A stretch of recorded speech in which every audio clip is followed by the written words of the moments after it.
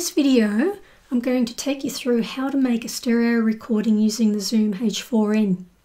So I'm going to take you through from the absolute start to finish and not miss anything out. Okay, first of all, you need to either have batteries in the back or you need to have it plugged in. I've got it plugged in just for simplicity's sake here. So what's the first thing you want to do is make sure you have an SD card in here. Now if you're having any troubles recording, it could be your SD card, so just be aware of that. When we purchased the Zoom, we got a free SD card with it, but that card didn't actually work in it, and we thought the Zoom wasn't working properly, but as soon as we changed cards, it started working again.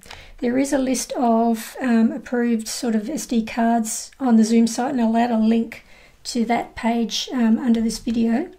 But we're using the SanDisk Ultra. This is a 16 gig. You can use up to 32 gig in here.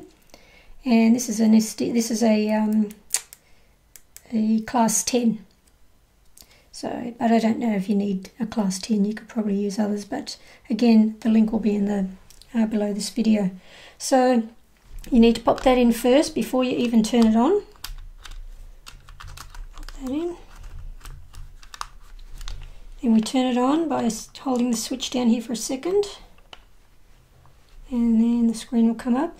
Now it may take a while when you first put in a new card for this to load, so if you're finding it's taking a while, it could be, again, the card might be a problem if it takes a really long time. So what we're wanting to do here today is just record using the inbuilt microphones up here.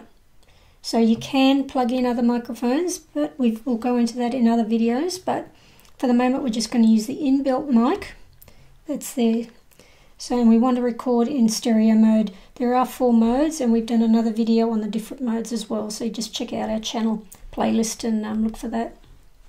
But for today, as long as we're in stereo, we're set to go. Now, if you're not in stereo, then all you need to do is come over here to your menu, click on that, and then scroll up or down until you see mode. Select that by pushing in the scroll wheel, and then you can select there. And again, push in the scroll wheel to select, and that will make sure that you're in stereo mode. Okay, so as long as we're in stereo mode, we're good to go. We need to make sure that this is lit. That button being lit means that you're using these microphones up here. Could also mean you've plugged in an external mic here, but for, we're only keeping it simple at the moment. So it means that red light lit means you're using that.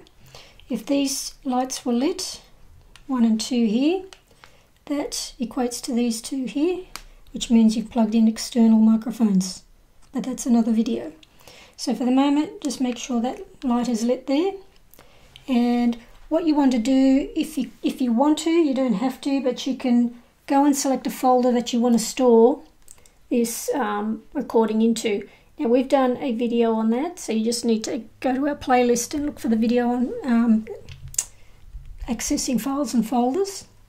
But for the moment, the Zoom does this automatically. If it's your first recording, you don't need to worry about it. It'll automatically create a file name and put it into a folder for you. So here we go. We can see down here we've got SD. So that says we've got an SD card, and that tells us how many minutes we've got of recording time, or hours. 13 hours, 27 minutes, 20 seconds. Okay, so let's get going and start recording. So the first thing we want to do is press the record button here. Now you may think that means it's recording, but it's not actually. You can see there's no timer moving anywhere. It's flashing, but nothing's happening. What this is actually doing is just arming it, getting it ready for you, so you can make changes to the settings while you're doing it, because you can see now we've got the left and right channel here zipping up and down as I talk. So the louder I talk, if I talk really loud, you can see it going up a bit. So what we can do is adjust this before we start recording. What you want to do is get it around here. It'll depend on your recording, of course, but you want to probably get this around here. So as I'm talking there, you can see that's quite low. So I want to bring that up to about there. And the way to do that is to move this recording level button up. So if I click on that, you'll watch this and see how it goes up there. So I want to get it up to around about there. So if I'm talking now, that's a little bit better, maybe even a little more. The maximum is 100. So that'd probably be about right for me. I might turn it up a bit more, I don't know, depending on how it went. So the other thing to think about is distorting the sound. If I turn that up too high, just say I turn it up to 100 and I talk, it's actually not too bad. It's still not clipping. If it was, this would be flashing. So if I flick my fingers now, you watch this little microphone button flash.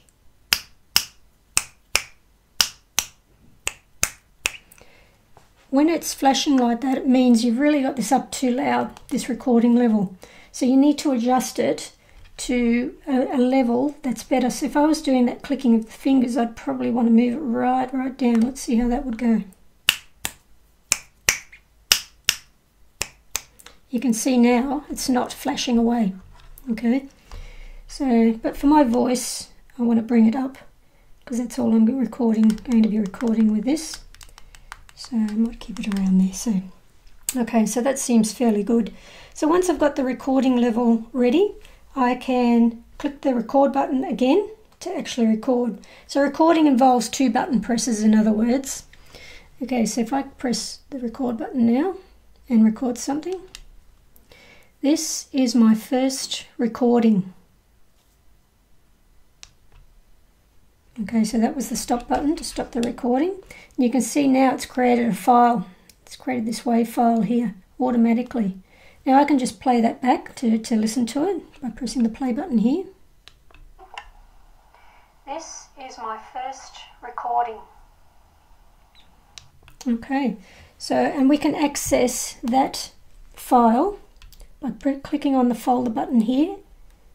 Well, we don't necessarily have to do that, but that will show us which folder. So it will have put it into folder 1. That's usually what the Zoom will do on your first recording. It'll automatically put it into folder 1. So to access the file, we just press on the file button here, and there it is there. So it's put it in folder 1 for you, and that's your file. So you'll be able to, if I turn this off now, I've finished recording.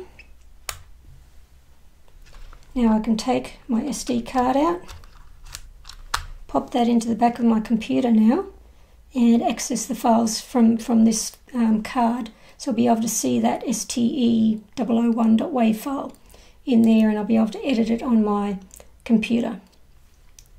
So that's how you do a recording using the Zoom H4n.